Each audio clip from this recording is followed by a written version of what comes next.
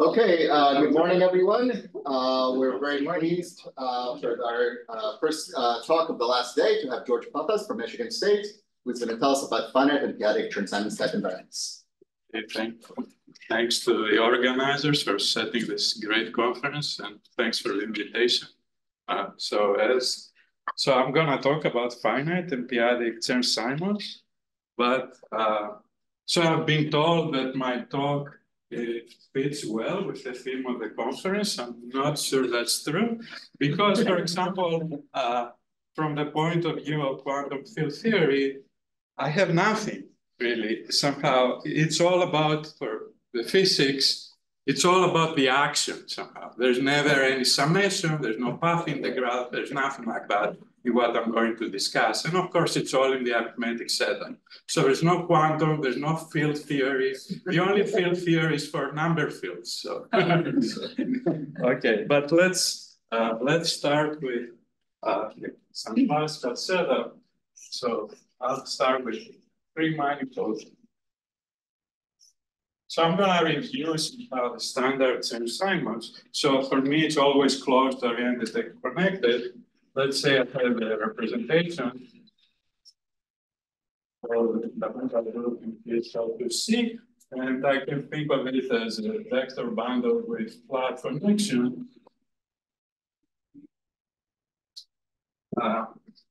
And now there's the following integral that you can do. There's some normalization factors that I might get wrong.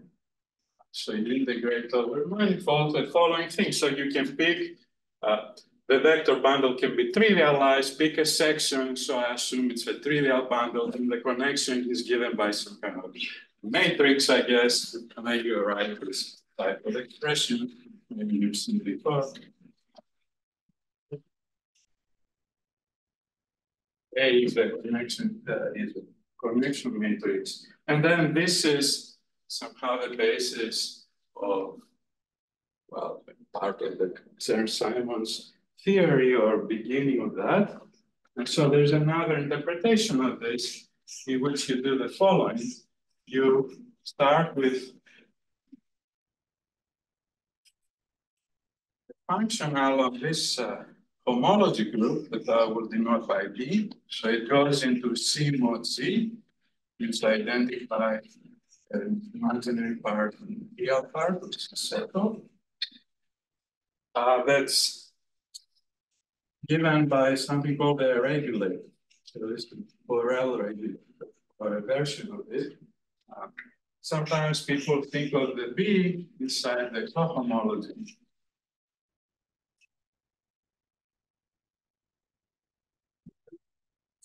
Same thing. And then what you can do is the following, up there.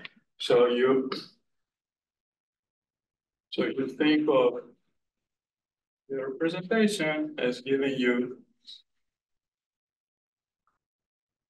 so compose with the representation here to take you here. Continue with this. It's it's like that. Inside here, you can find the fundamental class.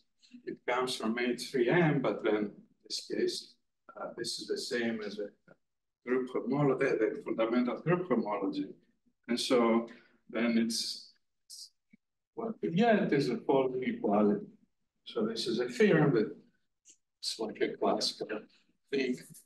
So let's write this H3. So if I look at this composition and I evaluate the fundamental class, I get the same thing. And so it makes sense to think of this as CS depending on your choice of this regulator. Right? Okay. So the main example here is the following. So let's say M is hyperbolic, and I can write it as hyperbolic free space divided by some subgroup gamma. Say gamma is inside BSL2Z, which are the orientation preserving hyperbolic automorphs like that. Let's say this has no fixed points, and so that the fundamental group is actually gamma. So you have this. Oops, PSL to C. In this case, you can lift this the representation of SL to C. So you can, let's call this rho, sorry. And now, so what happens in this situation is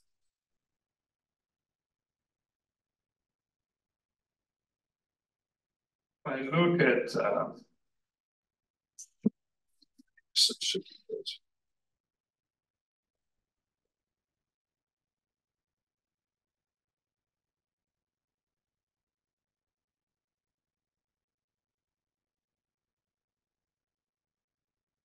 variant I had before. Oops, I can take the real part of it. Maybe there is some normalization here, but this is what is called the Chern-Simons invariant of a manifold M, or you think of it for the metric, like the hyperbolic metric. And then if I do the imaginary part, this is again, maybe I had a sign wrong here, I don't know, but I would say that this is the hyperbolic volume of M.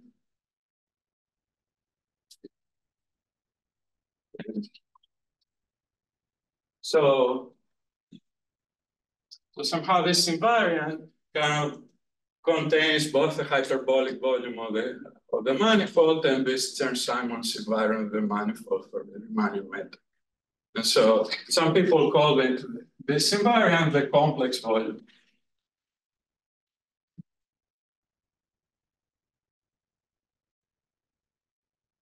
Maybe, I don't know, maybe there is some constant in front, but it doesn't make sense. You think so, say this is a complex volume. Okay, so this is the first kind of instance of the classical story, and the second, maybe right up here, is Dijkgraaf-Witten theory. Anyway, so the Chern-Simons action, this is the action for one of the most kind of famous quantum field theories, I guess. If I say the correct words, I'm not so sure here. Okay. And then there's a variation.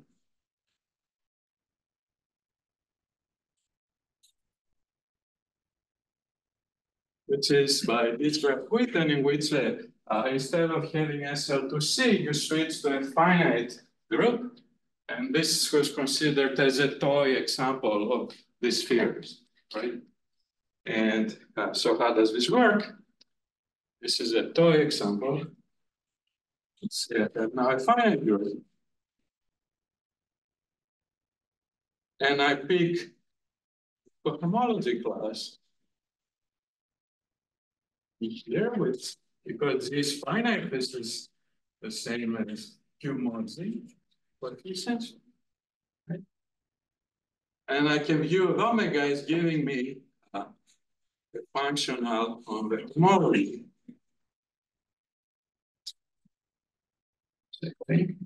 Right?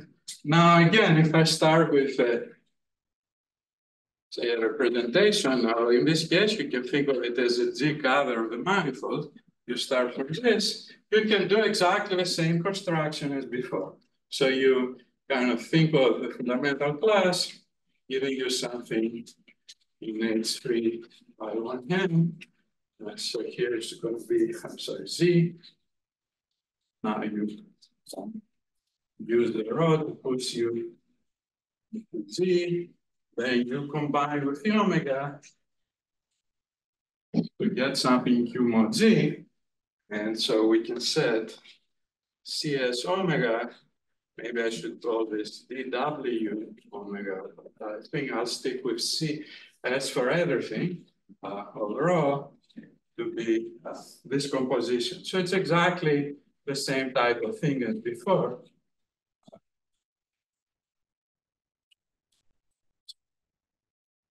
Here is something Q mod Z. Okay.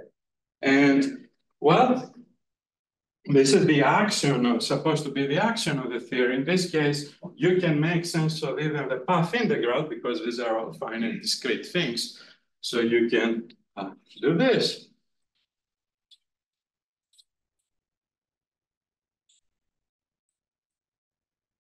So you can sum up over all the rows.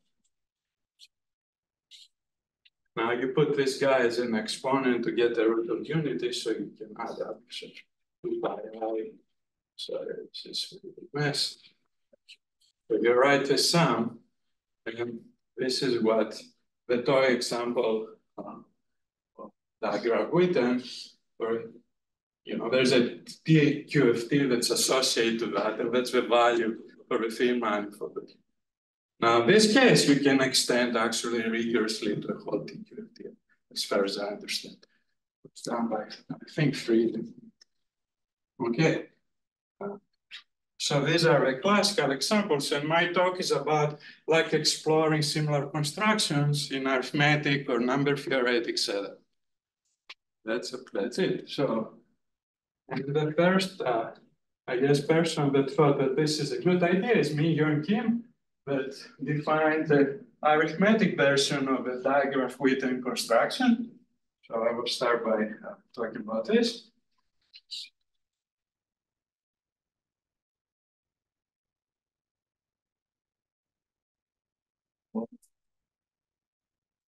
But any questions so far? I mean, why is it not varying 2 modulo z? It's like some roots of unity. Yeah, you add up a bunch of roots of unity. That's the invariant. I mean, that's it. No, but I'm just saying, you define something Q modulo z, right? Then you give a formula which takes value in. Oh, can't I do this? Yeah, no, I start with Q mod z. I can think of it as a root of unity also, just add up. So roots of unity. Okay. I mean, it's the same. I mean, okay, so I wrote it like that. This is weird.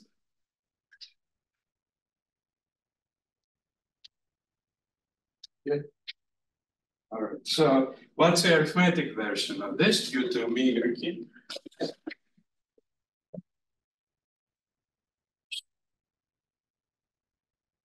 Yeah, we start with finite group. Now I'm taking integers. And we get a class. Now I'm going to make a class in that group, C mod n. There's a reason for that, not Q mod C. And now we start with n, say, over k, a Galois extension of number fields. So these are number fields here. And we assume the following 2 things. So first of all, that the primitive nth root of unity belongs in K. And second, that this is unramified everywhere.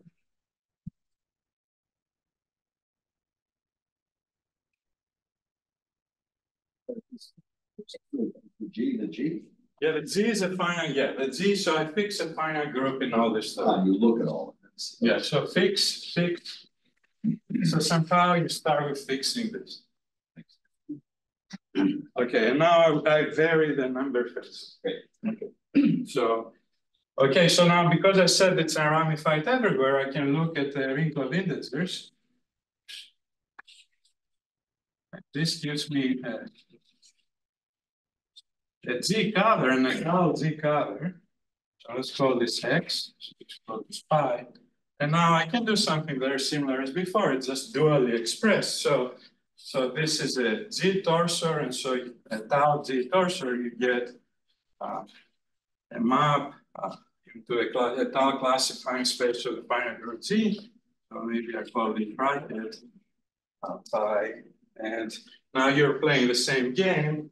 So I view this in H3BG. The tau makes no difference.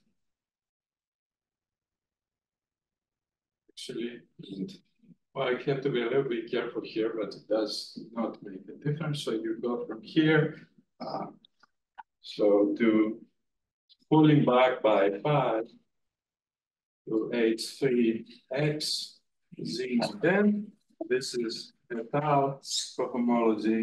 And now you use the fact that you have the root of unity to take you into this, where I use mu n.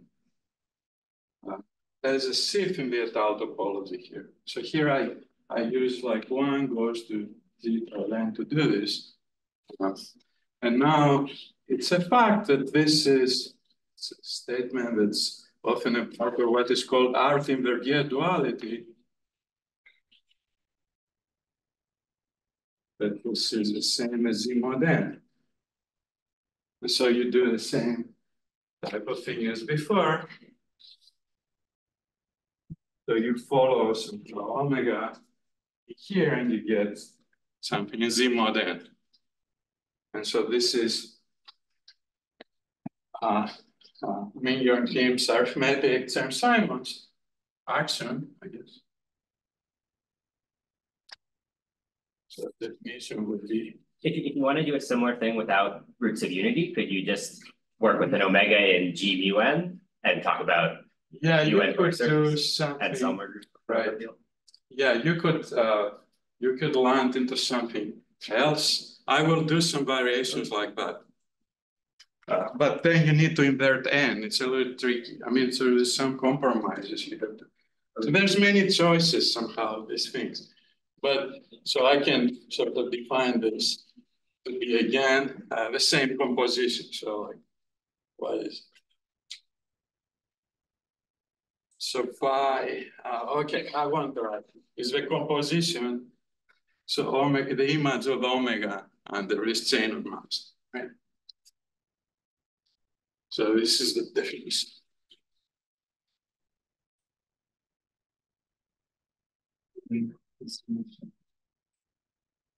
Right. So we're okay with all this so far. So this is the definition. And now it kind of makes sense to consider also a path integral here. You can add up over all of these things. So you fix the number field K, you can look at all the G covers, all unramified G covers and write the sum as before. But I'm not really gonna talk about the path integral here. I'm just gonna discuss the action. So just the definition of the invariant. Okay, so when you first see this, you're saying, this is weird. How come I didn't think of this before, right? I mean, this looks so easy.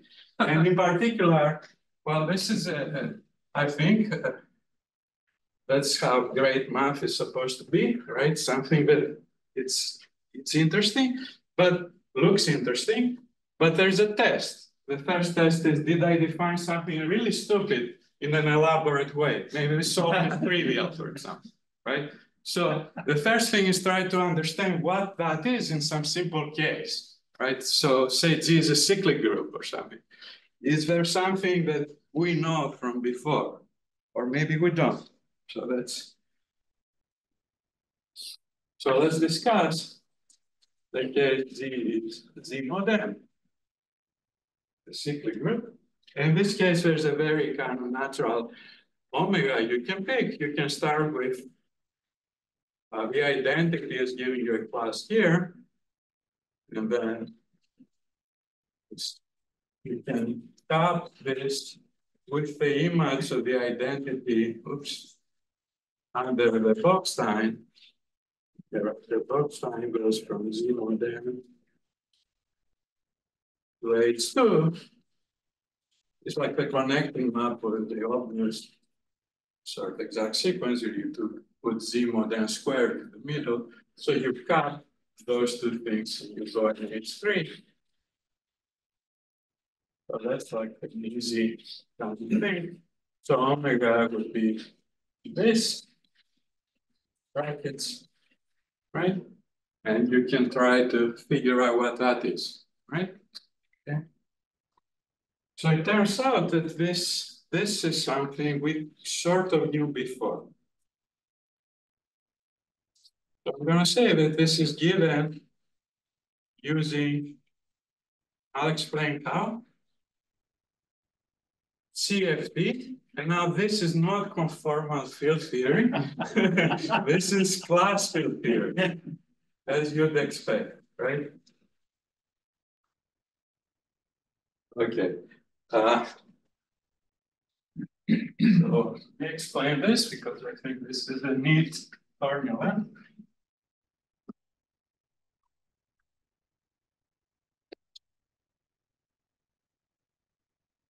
Okay, so I have n over k, which is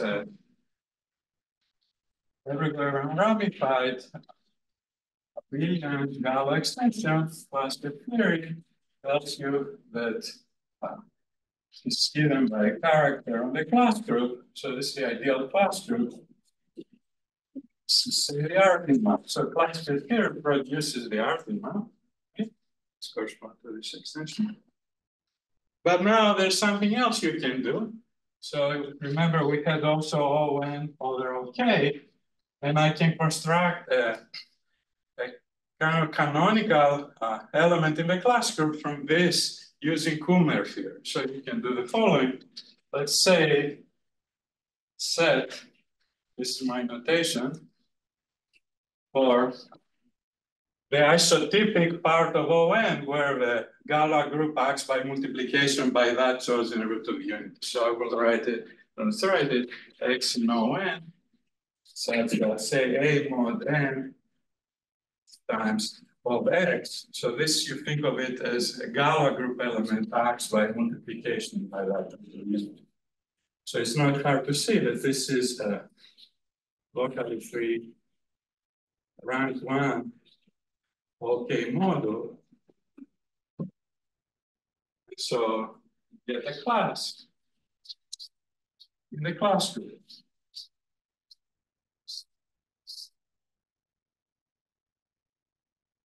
Okay, so now the formula that describes arithmetic Chern-Simons invariant is this. Well, you take that class and you evaluate the Artin map on it to get an element Z mod n, which is very nice.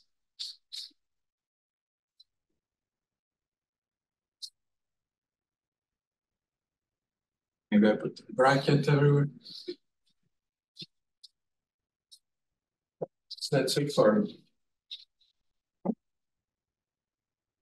So this is a nice kind of construction that it's very classical thing. It's strange a little bit, but also nice. Okay, so now what happened here? What is A in your definition of O(n) zeta? Oh, I'm saying that, oh, sorry, that would be A. So for any A, sorry, Okay. that is supposed, I'm sorry, I forgot the A. Now it's understandable. Yeah, thanks.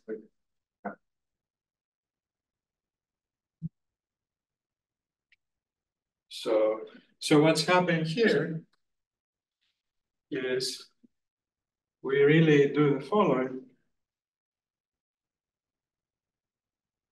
So we can write them up like this. By the way, you can see that this class is n torsion. This is an n torsion class, so it really lands in n torsion. So this depends on the choice of the root unity. Sort of, yeah, right. But then the other definition doesn't. No, the other definition does. Does? Yes, I sent Z mod n to mu n by making it by the choice of root of unity. It does depend. Good. Yeah. So okay, so what's going on is there's a map like that we've used. So to this extension, I sent the class of this guy. Right? This is by the way called the class invariant homomorphisms in the classical Galois model structure. But we also have like the obvious pairing where we do this. Just evaluate to go to Z mod n. So compose now, compose this with this, we get the following.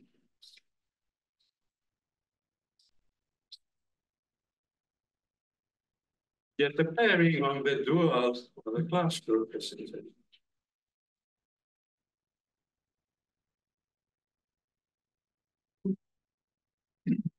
And so this is the mechanism that sort of underlies what's going on in this when you think about this class. It's given by these pairings. You can think of it as a linking pair.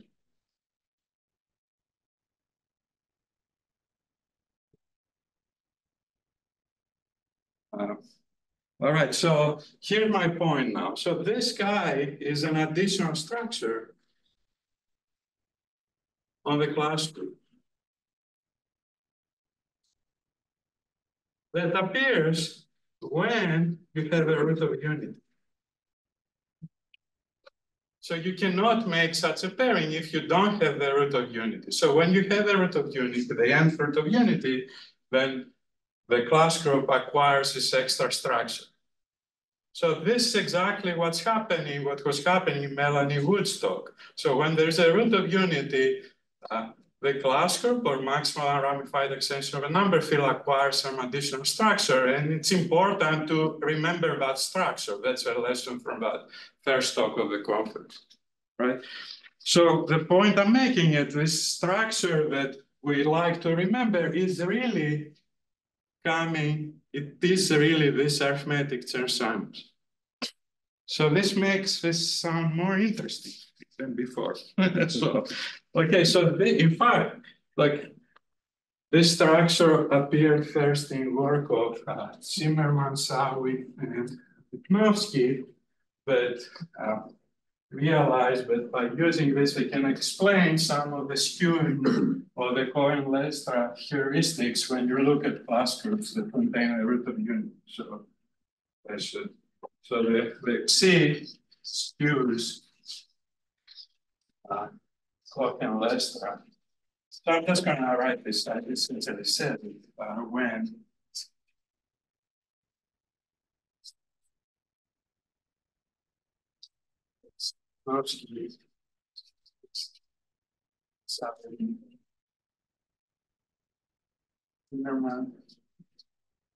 but also Savin and Galois. Melanie would discuss talk. So this is like this was this essentially the cyclic case because you're looking at the class group, so we're looking at abelian Z. But there is a corresponding story for non-abelians. So what happens for non-abelians? Well, in fact, here I kind of prepared the following conjecture, but now I realized after hearing the first talk that this is obsolete, in the sense that there's something a lot better. So fix D and fix N, fix omega. Yeah. And let's assume that there's no reason for the invariant to die. That's kind of stupid. So if I look at the map from the universal coefficient sequence, oops, 3 Z, Z, Z more than. So that omega doesn't die under this map. Okay? So what I want to say is that a positive proportion, so this is a little data.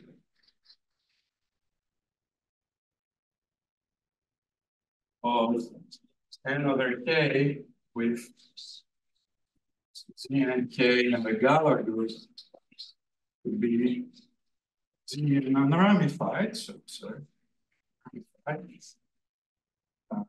Have this corresponding Chern-Simons, arithmetic Chern-Simons to be non-trivial. I mean, somehow, so you expect, so what I'm saying here is that all possible values of that invariant should be realized and in like kind of nice way, right? But I think that, okay, so this I'm not entirely sure because wasn't enough time to check, but I think this follows from the conjecture Savin Wood that Melanie Wood talked about in the first talk. But it's definitely okay for three manifolds. So if I ask the same question for three manifolds instead of, you know, for like the Dijkgraaf-Witten invariant, I think then it's true. So mark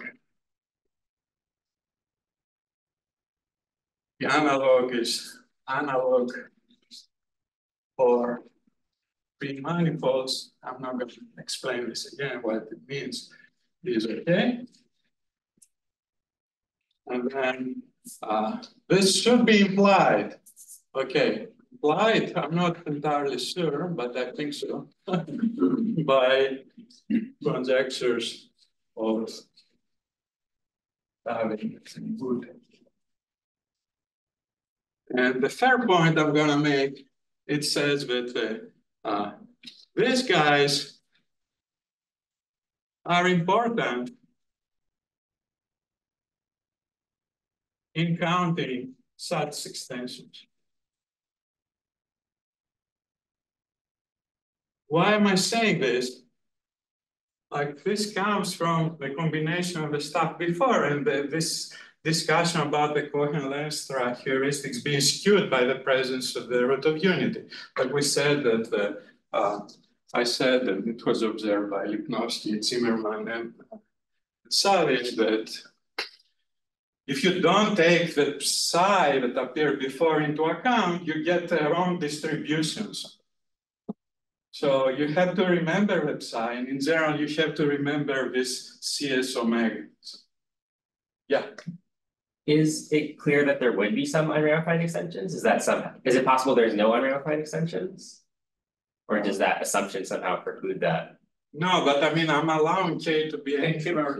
Oh, K is variant? Sorry? Yeah, K is variant. Otherwise, fine. So, Yeah. Otherwise, it would be crazy, right? Yeah. Okay, so you're varying K over. I'm varying K among all the fields. The only restriction contains the nth root of unity. So, okay. I mean, like this is not so unreasonable because K can be.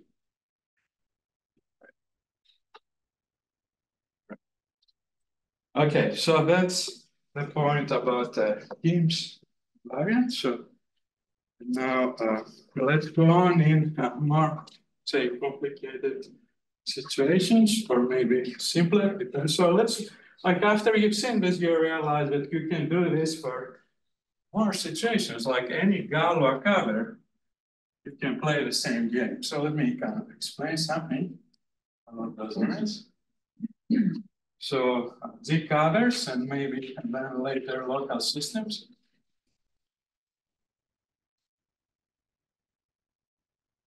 So again, with fix, it's always the same things. Fix these things. And then let's say now I have the Z cover. Let's say this is a curve. So smooth projective relative curve. Now let's say, so there's some scheme that then is invertible. And you can do the same thing. So you have them now in the classifying space. And now we do the following. You go from this, you pull back again to this. And now you go down by F or star or C, whatever it is. Now, I mean, I didn't say there's a root of unity. I'm allowed to twist. It works. So I'm going to land in S. K twist. If you want to duality correctly, it's going to be in this. So this is a minus from K twist. But so. All right. So now I get an invariant in there. So you can do this, or you can do a lot of other things. So for example, another thing you can do is you can say, let's say S be the moduli. Let's say S is not a complex number. It just makes sense. Moduli star of curves with a Z cover or something. Let's maybe go on the top with 3 Z axes. I can try to parameterize by the top and then take a quotient, right? So you do the same thing. Now there is, S is going to be some kind of moduli space, and H1 of that would be like essentially the cohomology of the mapping class group of that space, right? So I'm not going to write this precisely, but you can say mapping class group of the corresponding moduli, right? And now there's no twist to think about, so you get a map like that. And now it's reasonable to think that this factors this way. So this should come as follows. You should have a map should come from a character, since the corresponding mapping class group, into H3 gimbal Z. And the statement that this should be as rich as possible would be now the claim that if Z is sufficiently large, this is surjective. So this is surjective. So I guess you can think of it as a conjecture, but I didn't give you enough details to really make precise sense of that, but right? So I'm trying to say, like, this construction should be giving you a character of the mapping class group with values somehow in this homology group, and the statement that these invariants are as rich as possible translate to this map being surjective. Count for various dualities. But you cannot expect it to be surjective maybe for all Z, just for Z, but for Z sufficiently large. So there's some stability here, but it doesn't seem to me that this follows from stability results as far as I know. At least I asked some people in the mapping class group community, they didn't know this. Sorry, that's good. Yeah. I think I got lost somewhere Yes. going between curves and free numbers. Oh, now this became completely cohomological construction. So, I guess maybe my question is kind of more philosophical. Yeah. no, my point was, okay, we had this. So now I'm jumping away from this word or like three manifolds and number fields. I'm saying there was this cohomological construction. I can do this every time. I mean, so, well, not every time, but I mean, I can find a lot more other situations where I can imitate this and get something interesting. But was there any reason that you chose curves here as opposed to? Well, not really. I mean, like, I think I want to talk about this fact, I mean, somehow. But I can do, and I will do a more general construction. The choice of the number 3, I guess, is the choice. Yeah, the choice of the number 3. In general, you have to take other numbers, you know, like, for example, if it's relative dimension D, you'll go to 2D minus 1 up here or something, like, or plus 2, I don't know. Plus 1, 2D plus 1. Yeah. In this last line, the penultimate line had a Z mod n. Does the Z mod n somehow appear in the last line, or is it not? No, the point here is that I mean, like, if you have such a thing, you can sort of use a, like, I don't know, universal coefficient theorem to sort of get things like that for all n. But I cannot, I'm not saying I know how to make this really. I'm just saying it should come from something like that. Oh. So, yeah, this, I'm not an expert. Okay, but there are some cases where this is not. So somehow, if instead of a finite group, you take Z to be like the whole sort of H1 of the surface. So you look at, in this case, the mapping class group would be like this, you know, like it has to preserve that quotient. In this case, this is basically the Torelli subgroup. And now if you do H3 of H1, it becomes the third exterior power. And in this case, you're seeing something that's called the Johnson homomorphism. So there is analogs of that, but not for finite group all the time. So this, so mapping class group.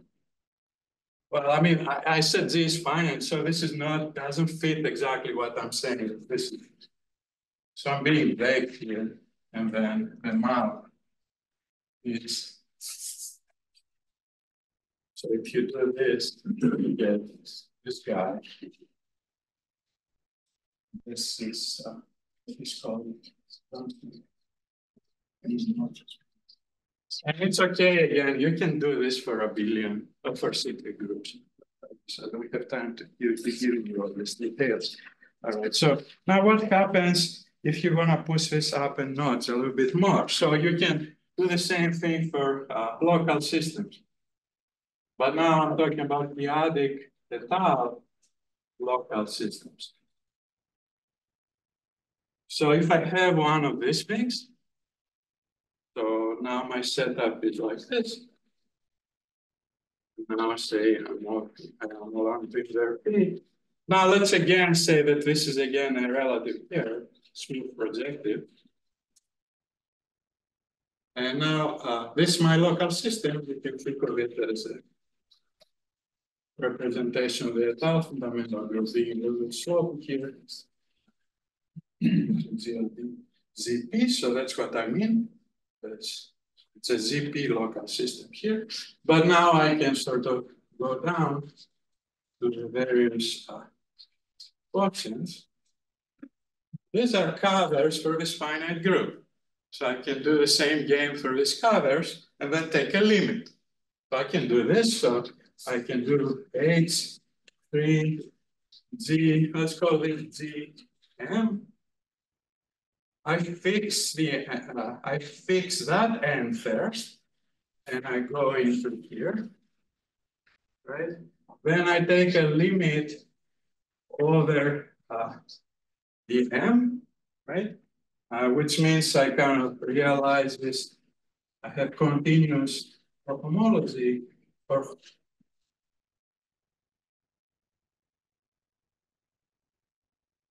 I guess not. Well, no, I don't do this yet. So I take a limit like that. These are done by the inflation maps, and then a further limit, there's now inverse limit. Okay, sorry, here. I'm going into H1S.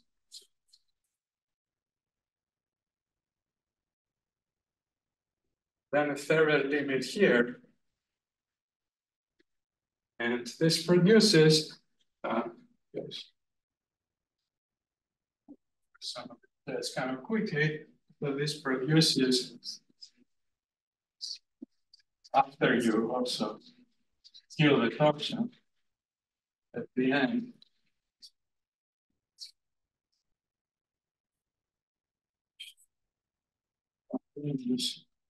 All the things into this.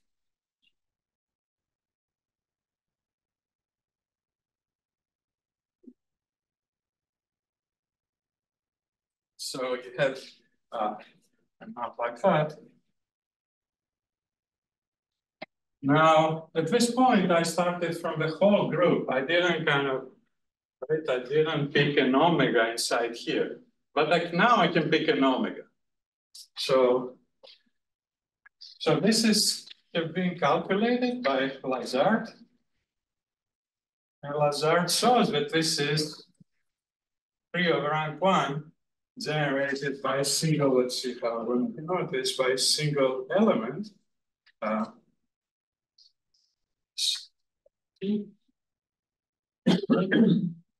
So now I can look at the image of L2 inside here. Right? So L2 maps to something in H1 S2P minus 1. Right? By doing this. So this is a specific element here that sometimes is called a p-adic Borel regulator.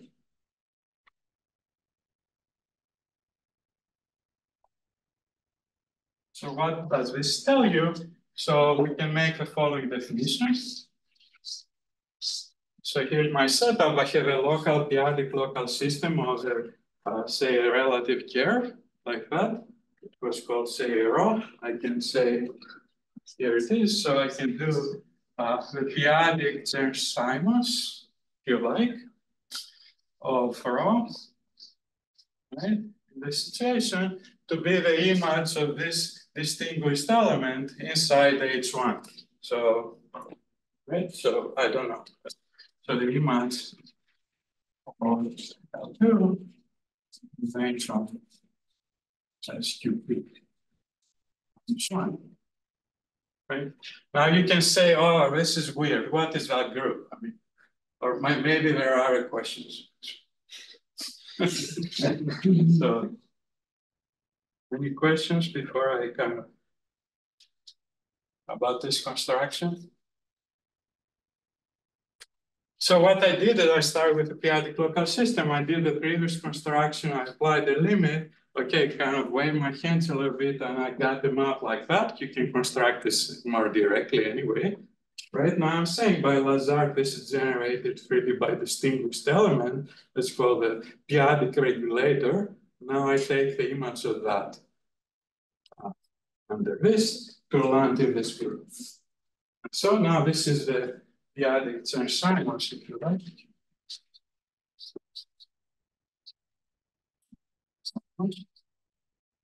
Or even you can call it p-adic volume.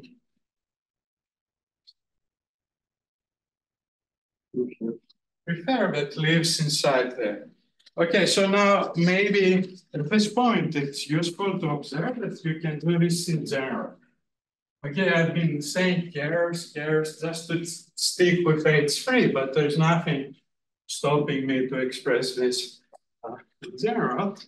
Sorry. Yes. So just to orient myself, so usually I have a Chern-Simons invariant of a 3-manifold, which is a number, and then your Chern-Simons invariant of a 2-manifold is a line, right? Line bundle line. So this is playing the role of that one, right? It's not the analog of the number. It's like the analog of the number somehow, but I moved into, yeah, it's always strange. Right. Yeah, I don't know how to think of this. It's like a different construction, maybe. I mean, that doesn't really fit in the QFD, my understanding so well.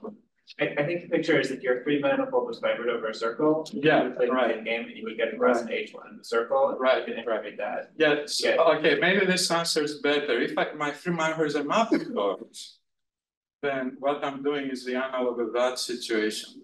So I have a curve and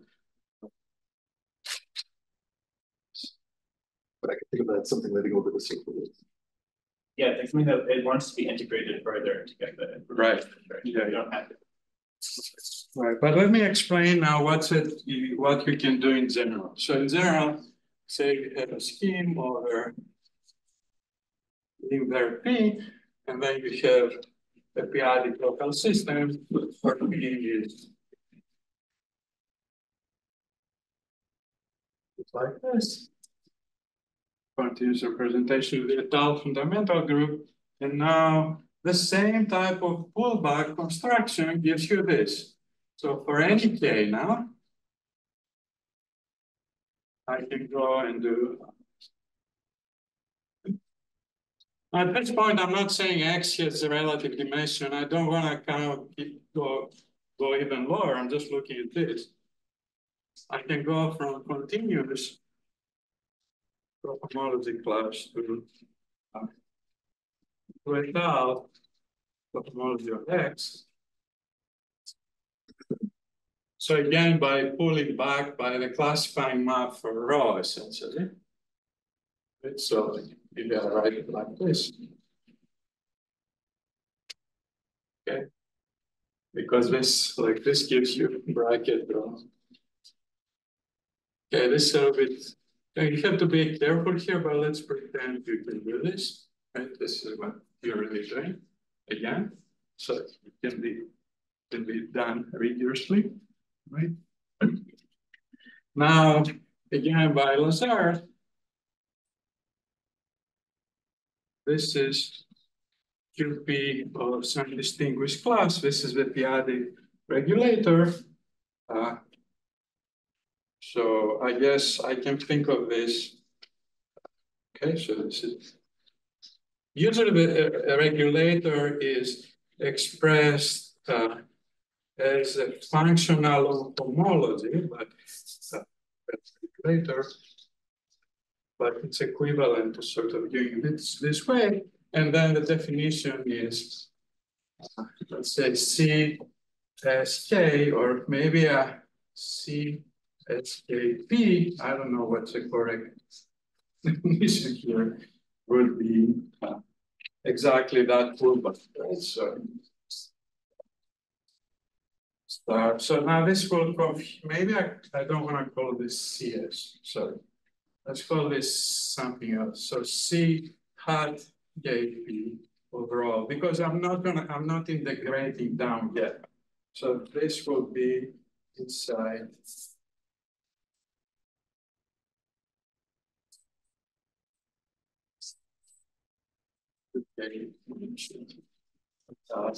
X. Right.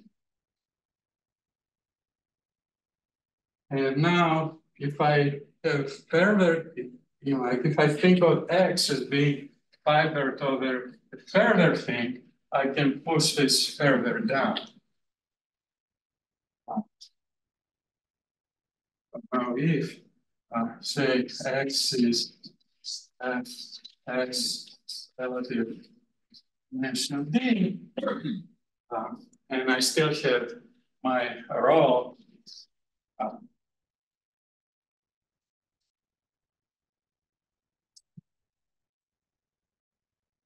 the p-adic local system on X, then I can define, maybe here I can call it the p-adic volume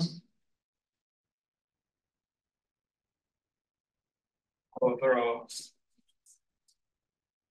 To be further pushing down this, but you do it, of course, for the correct dimensional. I mean, I think it's D+1. Okay.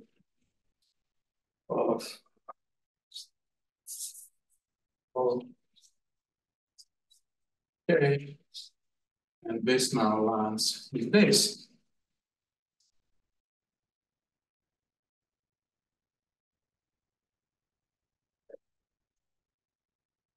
You might wonder, this is not so great because, okay, so you make something, it like appears in this thing. What is that thing? This is some kind of cohomology group that we don't kind of understand what it is. But here's an interesting fact. So this is the most interesting in this case, I think. So you have the p-adic numbers. And in this case, you have something that's called the block-Alpha exponential that says that this guy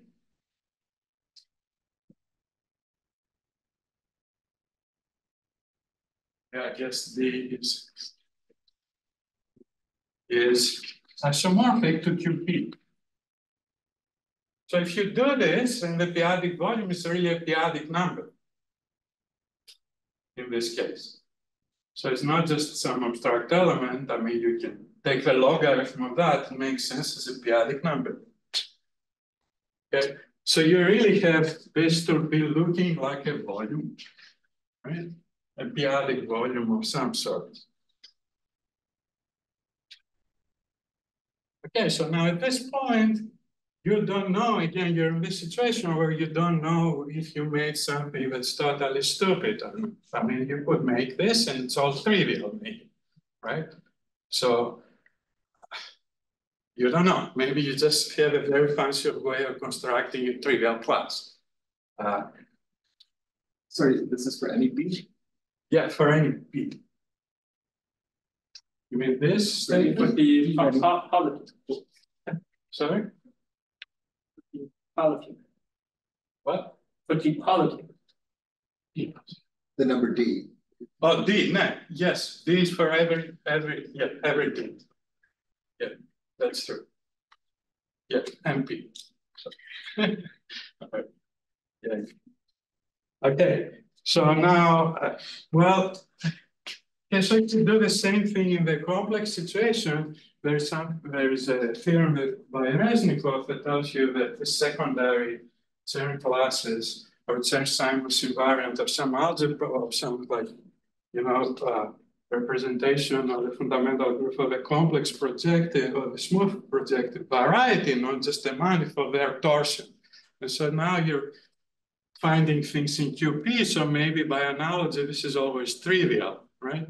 I mean, it could be true, but it's not true. So there is a beautiful theorem written by Luban and Sasa Petrov that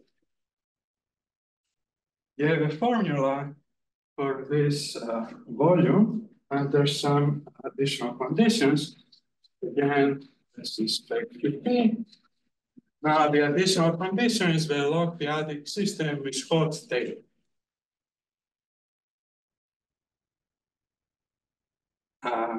And then let me write the formula. Then they say that the volume, my notation, p-adic volume is given by following expression.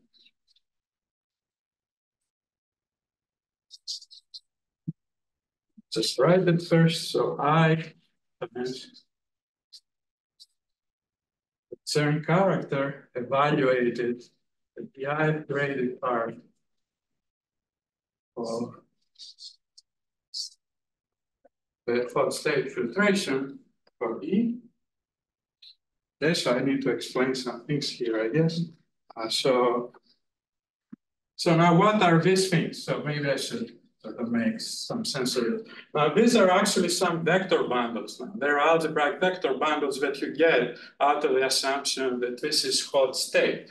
Now, so this is the formula period, but now I'm trying to explain. So a main example of hot state, if you have a following situation, if I have another like smooth proper family over X, and then you take this to be given by the etale cohomology of the fiber. So something like M Z lower star of ZP. So that would be hot state. And in this case, there's these deep theorems in p-adic hot sphere that tell you that this is hot state. In this case, the graded pieces that I'm talking about there are just the same as things that you get by the rank cohomology. So it would be this, so the relative differentials of G over X. So this is the main example. Yeah. Is there like the usual description in much case being absent to some group that's not under classifying group for? Not that I know. I think this is it really means that if you tensor with a period ring, then it has a nice decomposition. It's this kind of sense of p-adic hot sphere. Right? I don't know the description in terms of mapping the classifying space. I just know nothing. Is this a structure or is it a property? It's a property. It's a property of the p-adic local system. And it's satisfied. So all the things that come from geometry somehow, when you have an actual scheme over it and you take the etale cohomology of that scheme, have that property provided this is smooth. But it's not a structure. So it still is a mapping.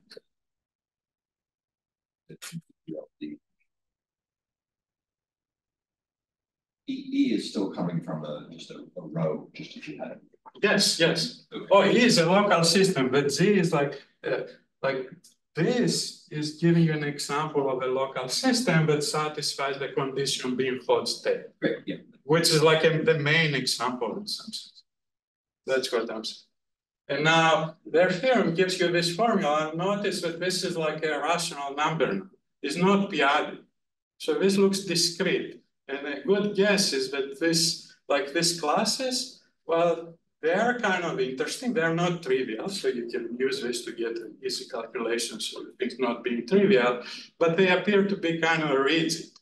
So if you're moving in a family of local systems, they shouldn't be moving. And I think Sasa Petrov is telling you to improve something like that. So, anyway, so I guess that's it. I mean, I would like to explain some of the ideas in this beautiful thing, but I don't have time.